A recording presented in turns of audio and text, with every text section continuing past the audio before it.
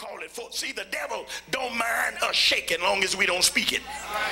He don't mind us jumping and shouting till our feet go to smoking long as we don't speak it. But the devil don't want you to speak it. But you see, the answer is saying it. The Bible said you can have whatsoever you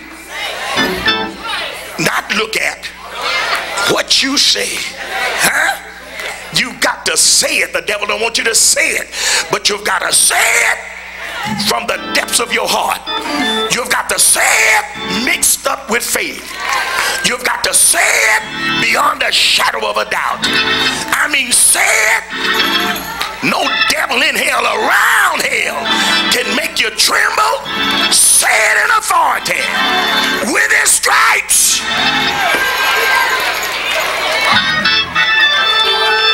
Look at the one next to you and tell him, say it. Stop feeling sorry for yourself and say it. Man. Now half of you need some things moved. And half of you need some things for God to give you. I didn't bring this out on the air when we talked on it before.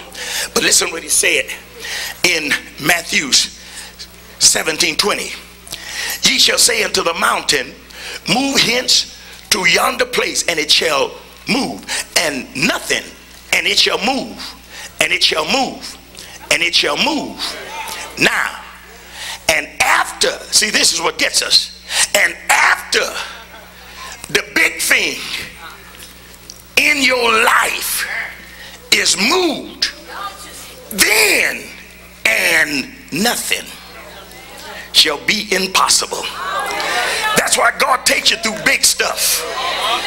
And after you've gotten the victory over that big stuff, are you listening to me? I'm not talking about no whooping cough. I'm not talking about no flu. I'm not talking about no virus. But overcome a big thing. Maybe what they call the big C, cancer. And God moved that cancer, and they were looking for you to die. And nothing but skin and bones laying in the bed, and the biggest thing in the bed was the head.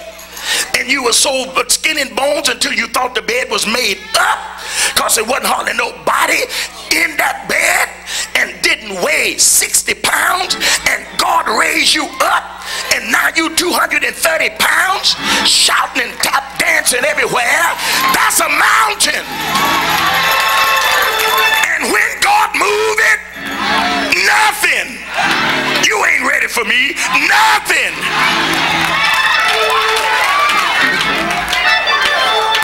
See, we put the nothing shall be impossible before the mountain is moved. But nothing shall be impossible is after the mountain is moved. Now that's in Matthew 17:20. Look at Matthew 21:21. But also, if you shall say, see, there it is again. A different occasion. If you shall say to this mountain, be thou removed, and be thou cast in the sea, it shall be done. Now I didn't give you what the 22nd verse said, but he also let you know, and after the mountain is moved, nothing shall be impossible. Did you ain't get that? No. I felt the wind when it right past you. Nothing. Let me see those that have passed by the Board of Education in your lifetime. You know what nothing means? You know what nothing means? I'll tell you what it means. Nothing means hallelujah. Nothing shall be impossible. That's why God wants to do some big things for you. Once that mountain is moved, everything becomes a molehill. Everything that the stumbling blocks become a stepping stone. Oh, if thou shalt confess with thy mouth that he's Jehovah Rapha, the Lord that healeth, he's a healer, thou shalt be healed. For with a heart you believe he's a healer, and with the mouth confession is made unto your healing. I don't need healing, but I need money. If you confess with your mouth money and believe in your heart that money is coming, money is coming.